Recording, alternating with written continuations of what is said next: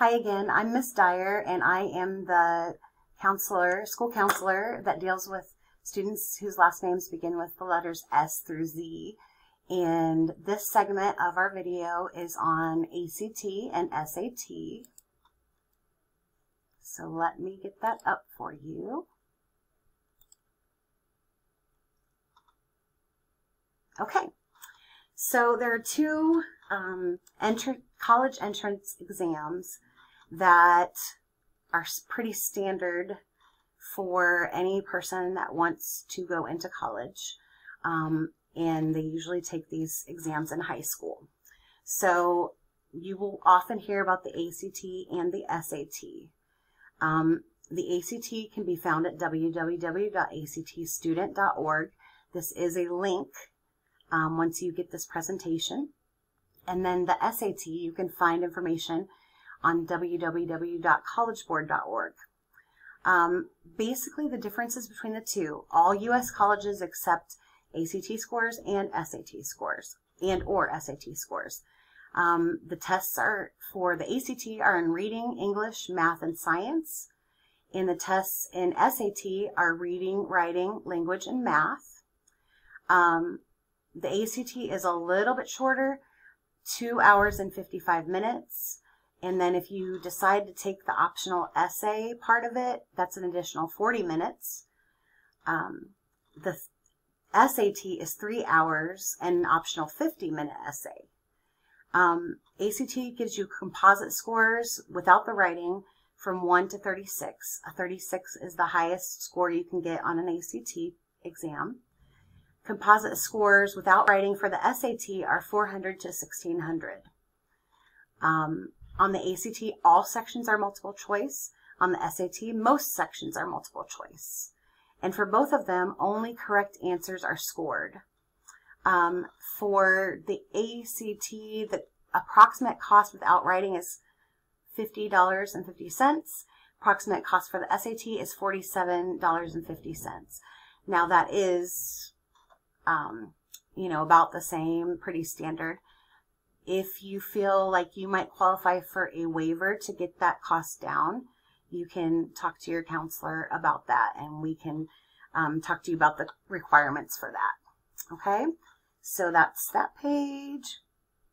So for SAT, the College Board is the one that handles SAT, AP, which is Advanced Placement, and also College Search and Admissions Tools.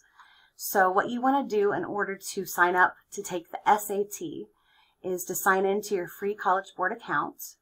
Your parent or your counselor cannot register for you. You have to do this online for yourself. You provide your full legal name and any other identifying information that they ask. Make sure this is really important. Make sure it's the exact same name and information shown on your photo ID. Okay? Not like a nickname or anything like that. Your official name. Decide if you want to answer other questions about yourself.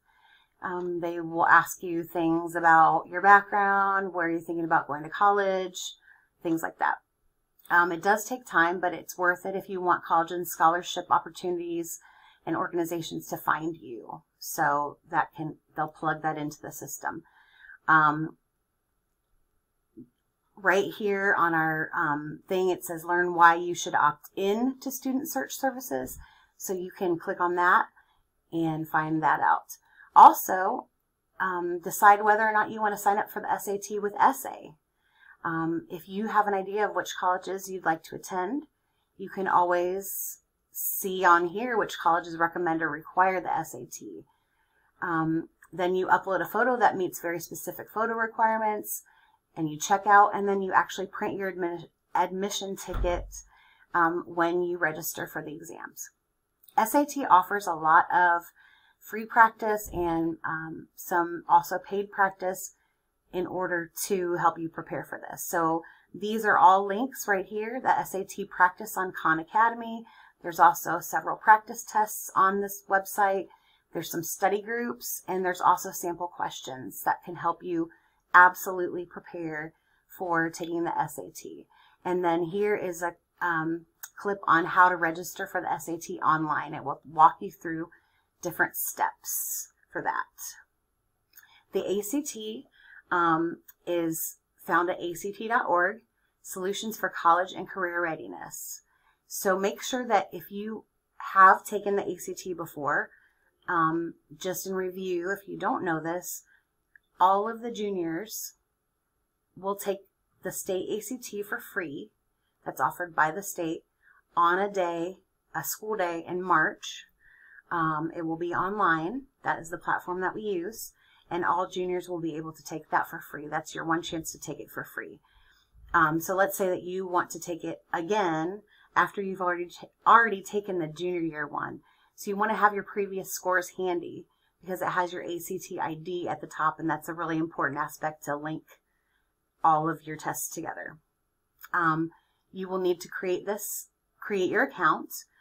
You are able to send your scores to 4 different schools of your choice for free as you register.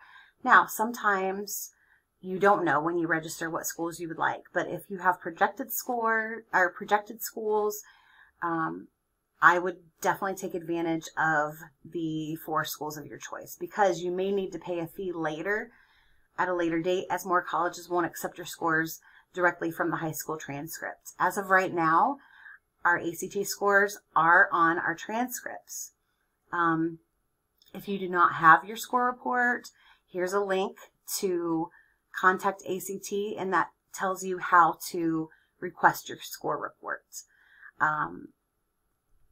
ACT offers free test prep, so there's ACT test prep, there's test preparation by Kaplan, there's free ACT questions of the day, and also a free ACT practice test. All of those can help you better prepare to take the ACT. There are some ACT review sessions coming up this year that we wanted to announce to you. So one of these review sessions is going to help you learn how to improve your ACT score. So you not only review ACT test content, but you also review test taking strategies. This is going to be happening at Liberty Benton High School, October 13th and 14th, and February 7th and 9th. And the workshop is free.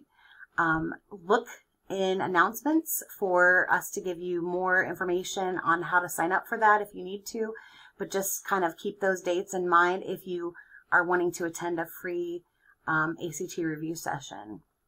Also, Sylvan Learning Center for every year for us does an ACT boot camp. It is on President's Day, which is this year, Monday, February 21st of 2022. It's about a month out. No, it's about a week out of when we're going to take the state ACT for juniors. That boot camp is from 9 a.m. to 2 p.m. We do not have school that day. That cost is around $75. So make sure you watch for announcements. And I even put a link for announcements where you can find announcements. And we will make those announcements about how you can register for the boot camp. The announcements are on the FHS website too, just in case the link doesn't work or something. You can always read announcements on there.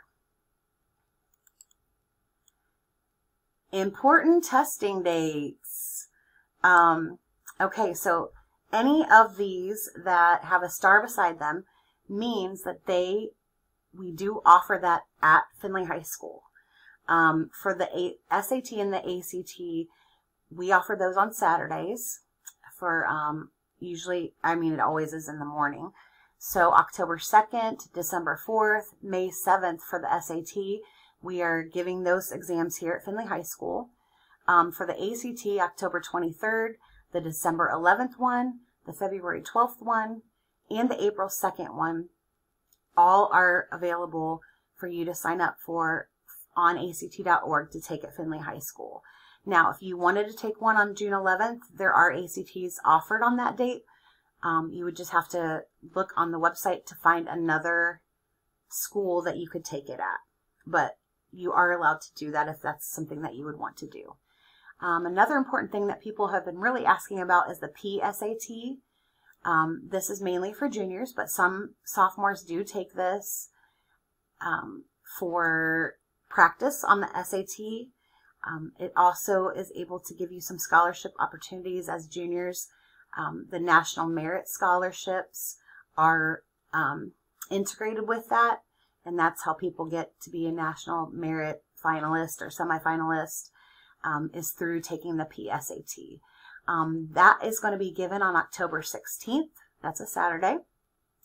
You can pick up registration forms beginning October 1st in the counseling office. And this is one that you do not have to sign up for online. Okay, this is like a paper one, and you pay and you give your paper back. So be looking for those announcements that say, hey, come and pick up your PSAT registration form, and where you're supposed to turn it into and by when. Okay. There is also a pre-ACT that we will be giving on October 30th. That's another Saturday. That is mainly for 10th graders to help them prepare for the ACT. So both, I believe, the PSAT and the pre-ACT right here have links that you can read more about them on our presentation. For the pre-ACT, you want to pick up registration forms beginning October 18th in the counseling office. And then here's information about our free state ACT for juniors, which will be happening for most on March 1st. There is a testing time that allows us to test digitally, but almost all of our juniors will be taking, at least starting, the ACT on March 1st, and that again is free.